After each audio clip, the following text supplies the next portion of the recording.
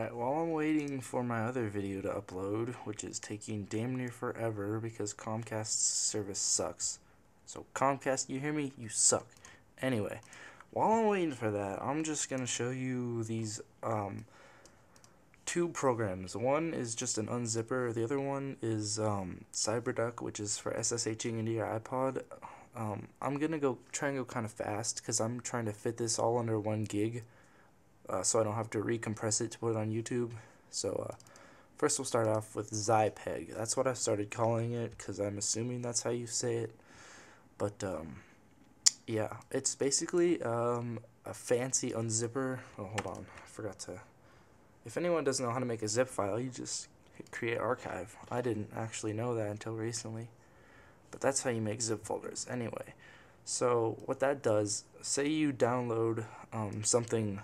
Download it legally from the internet. You wouldn't download anything from Pirate Bay or LimeWire that's illegal, would you? No, you wouldn't. Okay, so say you download something legally, and you just open Zipeg and you go over here and no, stop.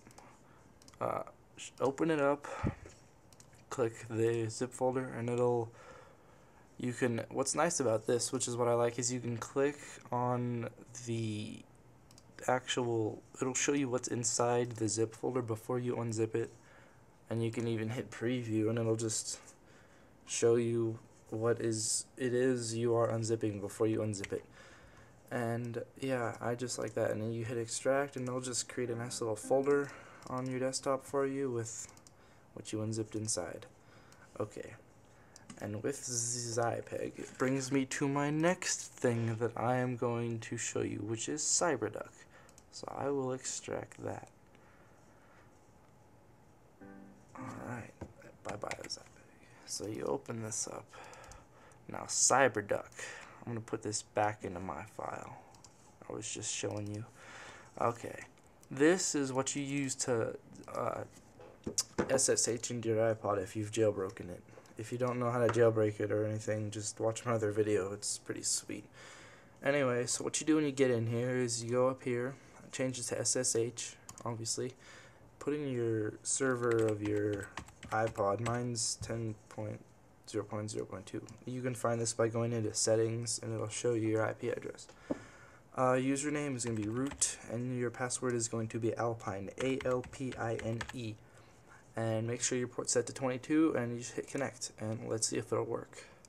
Sometimes it doesn't work, sometimes it does. It just depends on your connection, and right now my connection is going to uploading this video, so it's probably gonna go slow or not work at all. Yeah, it looks like it's not gonna work. But anyway, basically what this does is it opens up your iPod and it shows you everything that's on your hard drive, and so you can then manually add things to your iPod through this. So if you ever hear someone say SSH this into your iPod, this is how you do it, and this is the program you use.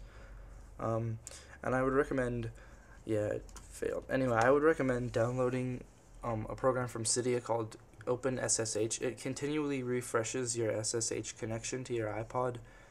Even if you put it on sleep, it will still maintain your Wi-Fi connection to your computer. It just keeps it open and keeps recycling it.